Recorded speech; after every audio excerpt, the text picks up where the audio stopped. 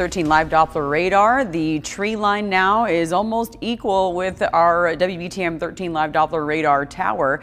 As we look at the view over the skyline in Vance, those temperatures will still stay in the low 70s because of that brisk northwest wind.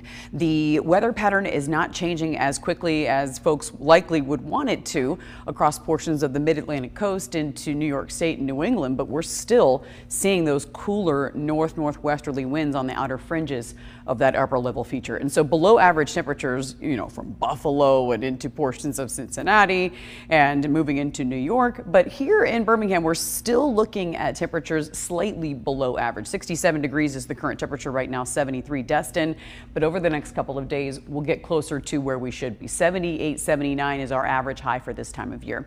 So our forecast high temperature today is 73, Thursday 78. On Friday, there will be a few storms, but it still does look very spotty. Until we get the rain chances higher, the pollen counts stay very high too. So even though it's beautiful, the flowers, not as much yellow, it's what you can't see. That's the tree pollen. So oak, hickory, and juniper, nice to get the fresh air, but if you do have tree allergies, likely you're having some sinus issues. It's very dry too, and so it's that time of year where you kind of want a little more humidity inside of the house, but likely not going to happen right now because we still have that steady, cool, dry air streaming farther south. This is our surface map that has those arrows that I'm mentioning, the northwest winds, and it also puts on the cloud cover in the futurecast rain as we head towards Friday. So not much happening. The winds start to subside and we start to see a little bit more of a southeasterly wind that's going to feed in some more humidity. So by about 6 p.m. on Friday, possibly some spotty showers,